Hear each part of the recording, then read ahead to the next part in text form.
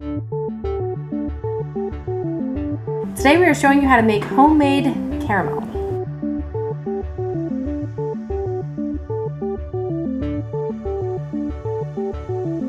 Here's what you're going to need. You're going to need 2 sticks of butter, 1 cup of corn syrup, 1 tablespoon of vanilla, 2 1/4 cup of brown sugar, preferably dark brown sugar, and 1 can of sweetened condensed milk.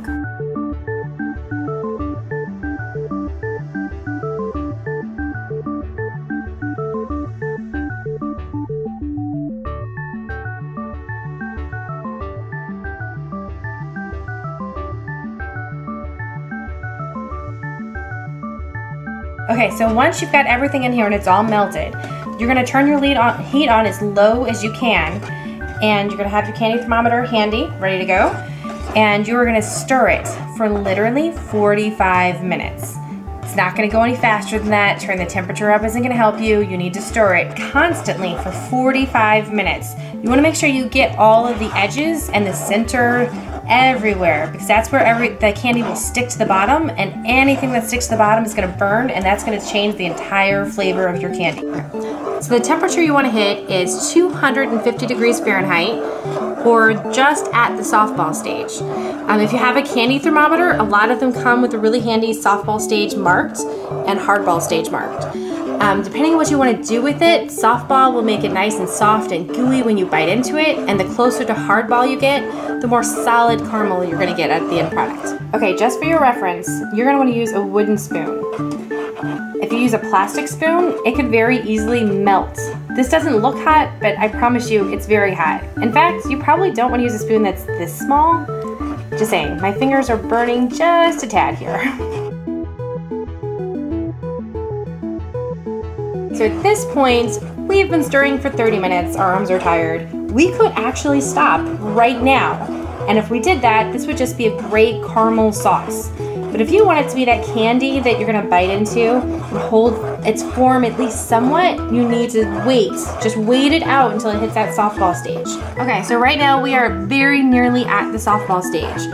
This is the point where you have to decide, do you want this to be really hard caramel, or do you want it to be super soft? If you want it to be soft, whereas when you put it in chocolate covered candies and you bite into it, if you want it to just kind of melt in your mouth, you need that to come out right when you hit the softball stage. The longer it's in, the harder it is. Okay, so we just hit softball stage. We were just barely over that line. I'm gonna add 1 teaspoon of vanilla. Let's see if it bubbles up. That's how hot this is right now, so don't touch it. Once you've got that all incorporated, you're going to just pour it directly into a prepared pan.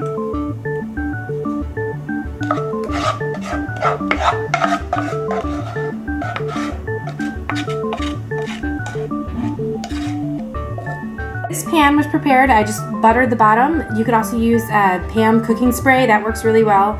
Honestly, I think you could go without, but I've never done it. I feel like it'll come out of the pan better if you have something at the bottom to help you. To get this all the right temperature so you can actually use it, you could leave it out if you really wanted to, but it'll take a while to come to room temperature. So what I normally do, because I want to make the candy immediately, I put it in the freezer for about 30 minutes and it gets nice and hard, ready to go. You could also just refrigerate it. This is enough candy that you could make about 200 chocolate covered caramels with this batch. You just leave it in your refrigerator until you're ready to use it. It'll last about 2 to 3 weeks.